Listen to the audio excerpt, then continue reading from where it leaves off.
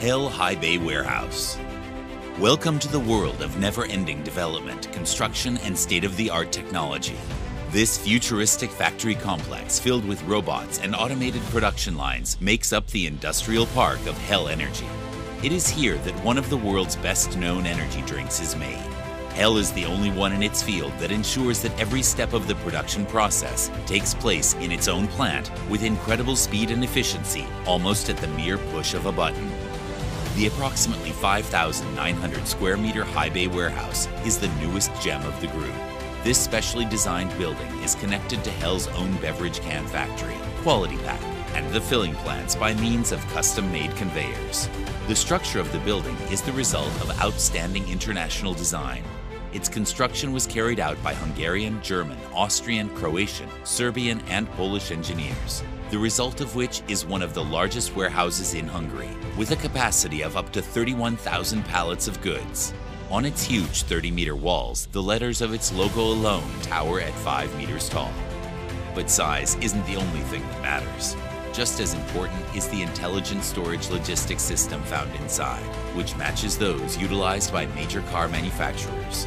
It is truly a rare opportunity to see the high-tech labyrinth of the automated warehouse, as no one is allowed to enter besides the maintenance staff.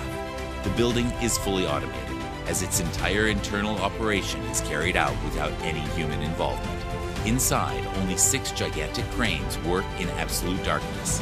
There's no need for lighting, as the stacking machines orient themselves strictly by means of sensors and lasers.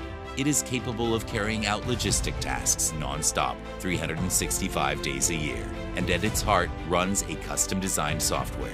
It is this software that drives the two-way conveyor belt, which carries the empty cans produced in the Quality Pack factory to the filling plant through the high bay warehouse.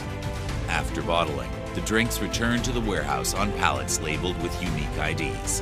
Then the warehouse's internal control system registers the IDs and directs the stack to one of the cranes.